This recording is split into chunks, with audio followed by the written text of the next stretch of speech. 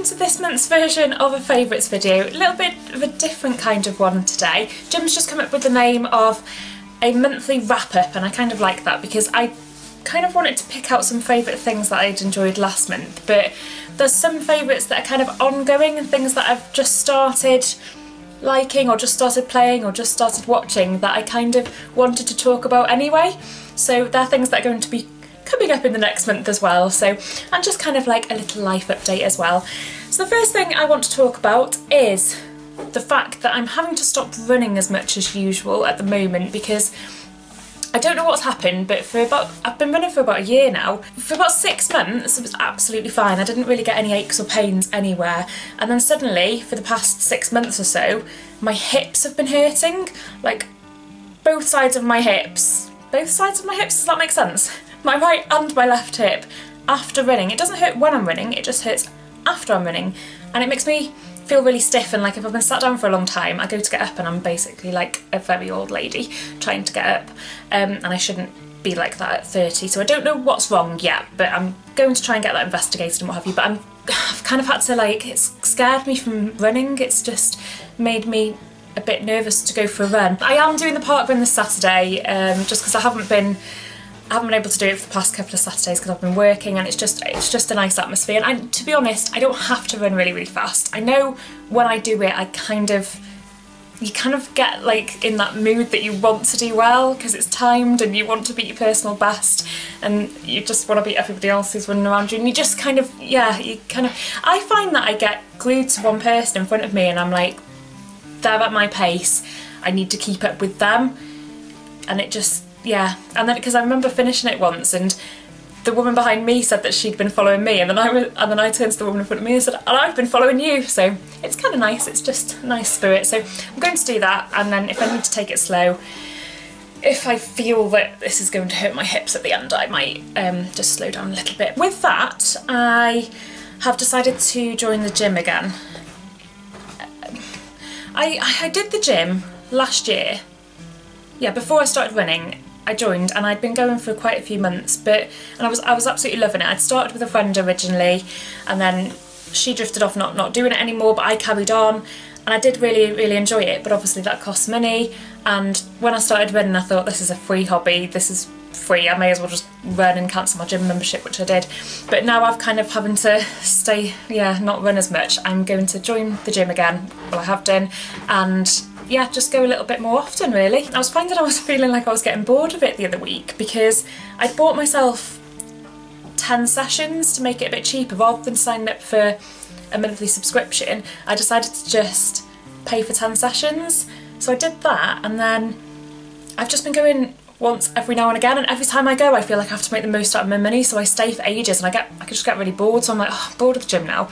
But I think to fix that I'm gonna sign up to the monthly thing and go as many times as I like, but I don't have to go for as long each time. So I don't know, I feel like working on my muscles little and often will be a bit of an improvement. I'll see more improvement than I will doing like loads once every 2 weeks, because I feel like that's not really going to do that much. Anyway, whether that's true or not, I've no idea. My brother and his wife bought me a voucher for a shop called Up and Running. I think they have, I don't know how worldwide their company is. I know they've got one in Chester and one in Liverpool, and they have an online site. So they gave me a voucher for Up and Running, and I have been running in currrently trainers, which are okay, but obviously with my hip pain I thought maybe it's the trainers that I'm running in.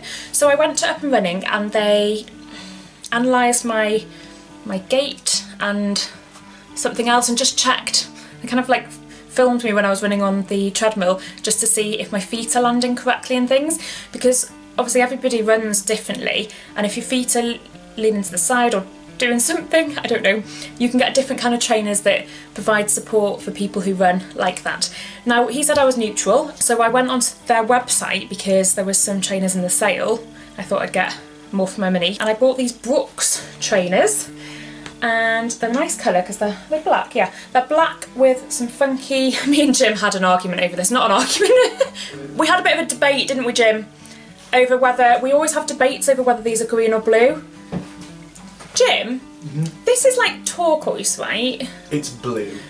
Okay, but what colour are these bits? Because there's like... Also blue. There's two different elements to it. There's you just think it's all blue. blue. But I feel like there's a Your lot top of green. is green. Well, Those trainers are blue. okay.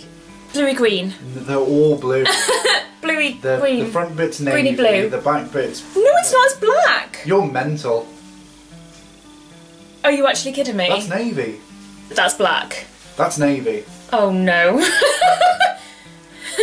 I don't know whether anyone can join in with this because it depends on what colour these come out. This is like that trick thing that went on Facebook of everybody No, it's not. You need to add colour blindness to one of your favourites.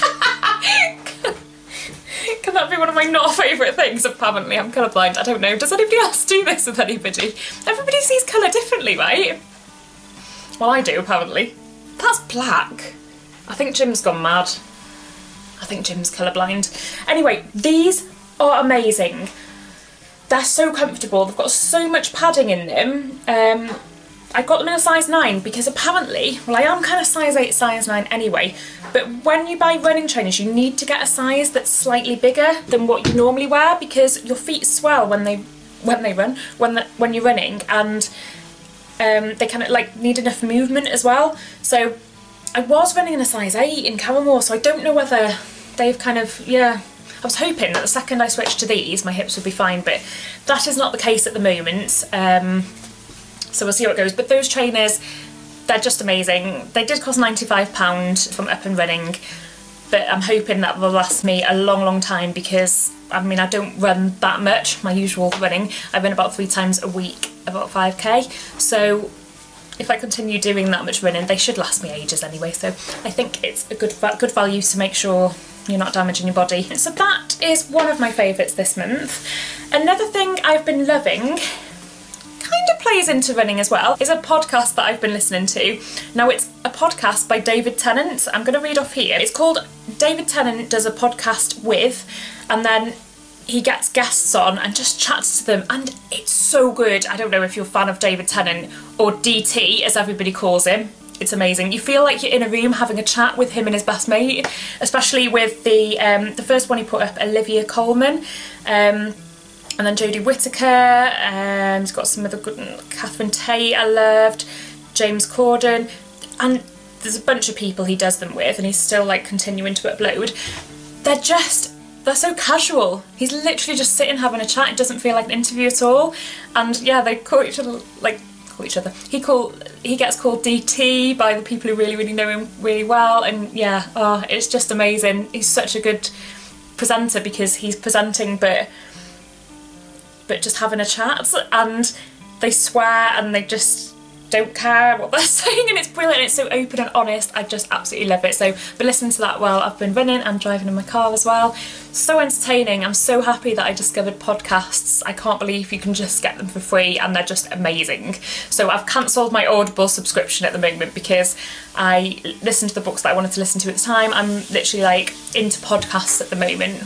Swapped onto podcasts because they're free and so entertaining. I've been watching at the moment Breaking Bad. I know I'm a little bit late to the Breaking Bad party. Breaking Bad party? But every time we say, Jim, what are you doing? I'm frying gluten. Are you cooking? Sorry. No, I'm fine with that. I was just making a little joke. Every time I'm like, Jim, do you want to cook? You know, not every time, but you said it the other day, didn't you? You were like, you want to cook.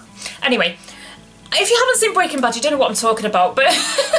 Everyone's seen Breaking Bad but you. Everybody's seen Breaking Bad but me, Jim, thanks. It's really good. I'm loving it. It's quite intense sometimes all the time. There's obviously the delicate subject matter of the fact that he's got lung cancer and... Oh, is that a big spoiler?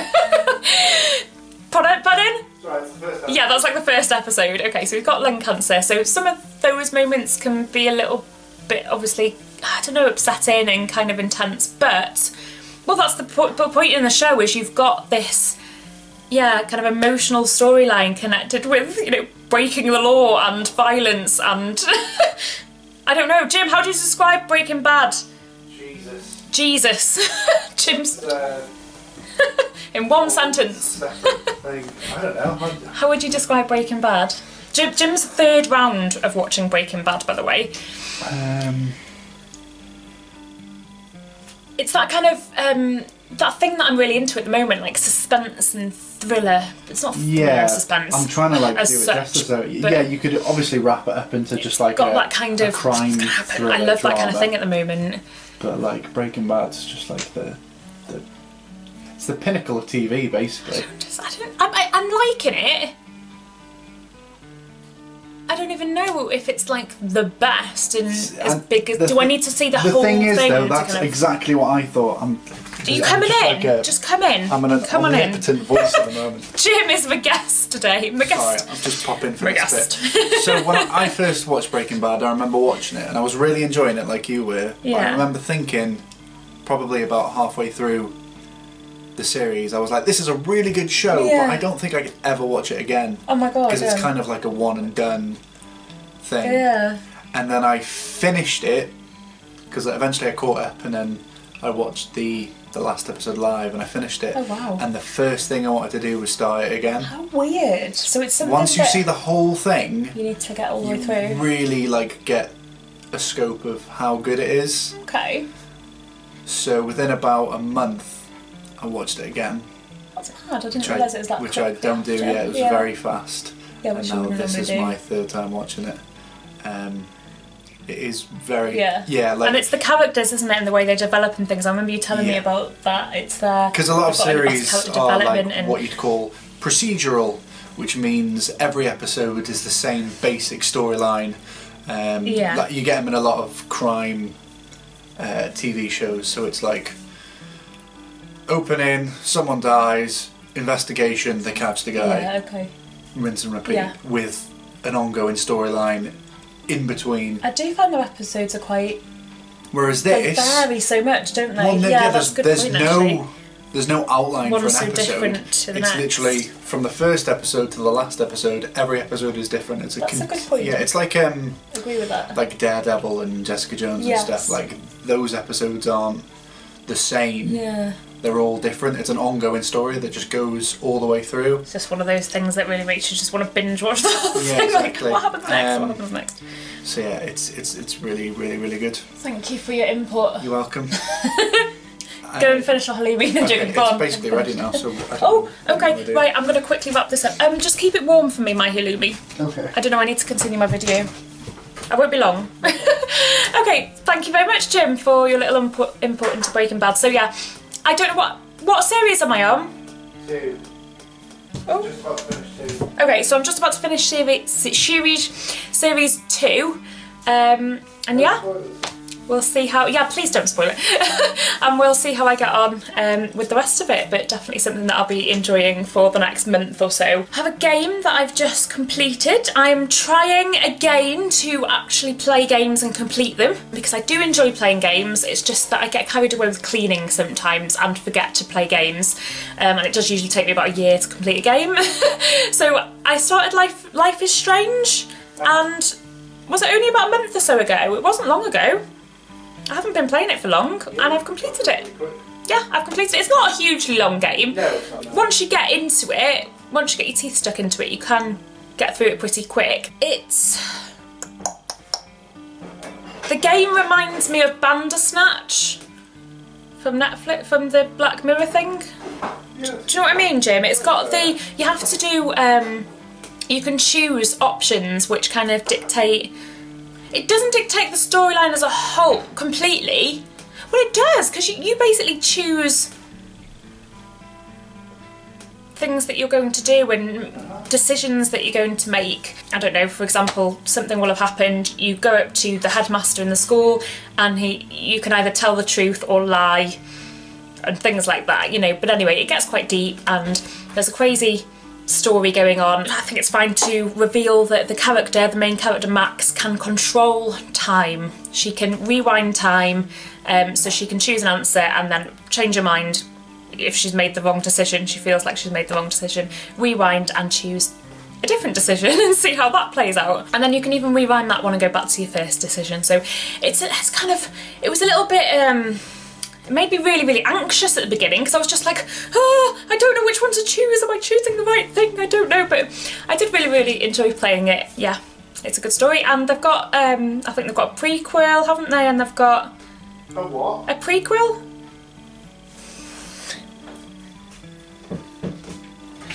What's wrong? Say that again. Why? A prequel? A prequel? What? Prequel. Prequel? Like, it's not sequel, is it? I don't know. Sequel. Sequel. Prequel. Prequel. Oh, okay. I've never not said it like that. Sequel and prequel. I've never said it like that before. That's like before they were writing on feathers, was that? Yeah. They were writing with rocks. Prequel! It's the prequel era. Shut up. Or before Guardians of the Galaxy. I thought you were going to say something like that, you know. I literally was thinking about Guardians of the Galaxy the second. Anyway, prequel. Prequel. Prequel. Almost. What? Prequel. Prequel. Prequel. Prequel. Why can't I say it? I don't know. Say it again. Prequel. Prequel. Say it. No. Oh. Prequel. Prequel. Say sequel. Sequel. Do you say sequel now? Sequel. Sequel. Oh. He's looking at me like that's not quite it. Sequel. Saying it faster doesn't get rid of the quill, does it? No. Wow, that went well. Another thing we've been watching this month is, like, all of the... Whoa. I've just been brought a halloumi sandwich. This would be one of your favourites. That's incredible. Halloumi? Oh my gosh.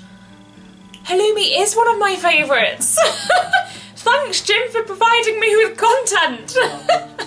For my stomach and my channel. Oh, grilled halloumi. Halloumi is the best invention ever. Oh, so good. I'm gonna have to finish my video before I eat that. Halloumi's amazing. It's like suddenly appeared out of nowhere the past year or so. I feel like I didn't know it existed before. Whether it did exist or whether it's just become a thing, I don't really know, but it's amazing. If you like cheese, even if you don't like cheese, try halloumi because it's amazing. We like it grilled, we like it fried, we like it grilled again. I don't know what else. We just like it grilled and fried, I think. But it's so good. It tastes so amazing. There's so much flavour. You don't need to salt it. It's like the saltiest thing in the world. But it's so good. I love it. So I'm gonna like speed through this video quickly now so I can eat that. Yeah, we've been watching Marvel shows. We've been watching the Marvel films just in the run up to Endgame because that was released a week ago today actually, and we went to the midnight showing, which was very difficult for me because I fall asleep in the cinema at the best of times. We can go and see a morning showing and I'll fall asleep. It's just sitting down, when I watch stuff, my body just shuts down. It's just like, this means sleep. Then if I sit here and stay still, oh, I just fall asleep. It's just, I don't know what it is. It's like I get hypnotised by the telly and it just puts me to sleep. Does anybody else get this problem? I don't know. It's just me, I think. Jim gets really annoyed. It's just like, for God's sake, stay awake for things. So he's been forcing me to stay awake quite a few nights in a row to try and get through some of the movies leading up to Endgame. Just kind of, obviously there's a lot of films and they do have like a suggestion of the order to watch them in. I have seen them all before, but with the Infinity Stone story, you just kind of need to be refreshed. Well, I do anyway, because I forget films straight after I've seen them. And I didn't really know, like I'd seen all the films, but I hadn't really taken in exactly what was going on, if that makes sense. I've enjoyed the films, but I've never really been like a massive Marvel fan, really understanding the storyline, knowing what's going on, but watching those films in the run up to Endgame has really like refreshed my memory on things that were going on and given me more knowledge about the Infinity Stones and what is going to be happening in Endgame. And yeah, we got through quite a few and I loved them. And Endgame was incredible. Actually the best movie in the world. It's my favourite movie ever and I'm sure it will be a lot of people's. You could watch it without watching any of the Marvel films, but you won't be invested in the characters, you won't be invested in what's going on. You would understand mostly about what's going on, but I don't know, yeah, you wouldn't like understand its level to appreciate everything. It was just incredible. The characters are incredible. I love them all. I won't give away any spoilers right now, but if you want to, I'll link the video that me and Jim did as like a reaction video to it. Not reaction, but like a little review to our thoughts on it. We did it at 4 o'clock in the morning after we came back from watching Endgame. A couple of days later we did also go and see it again in the IMAX cinema, which was amazing. It's so good to see it in total 3D. It's like a 3D experience, but way better than normal 3D. So that's about everything, I think, for my little chatty update. I'm sorry it's a little bit thrown together and I'm trying to rush because I really want to get tucked into this delicious thing. And oh, actually, one more thing. I've just started playing Octopath Traveler like literally the past hour. And that's a game on the Switch, and it's a role-playing game, and I fucking love role-playing games, and I've only really played Final Fantasy games and Bravely Default previously, and now I'm tucking into Octopath Traveler and tucking into this. It's really good so far. It's pretty good so far. Every frigging game is so good on the Switch because you can play it on your telly, you can take it away, you can do whatever you wish and play it wherever you wish. Yeah, so I'm gonna get back to doing that now for the rest of the day. And thank you very much for watching. Yeah, if you have any ideas about what kind of videos you want from me next, please let me know. Hello to all of my random new subscribers I've had the past month or so, which is a bit weird. I don't really know where they've come from. I know I'm not in the millions yet, but it's nice to have just a few more along for the ride. So thank you very much for joining. And yeah, if you are new to my channel and this is your first video, please do subscribe because I really appreciate the support. Yeah, I'll see you all next time. Thank you. Bye bye. I'm so weird.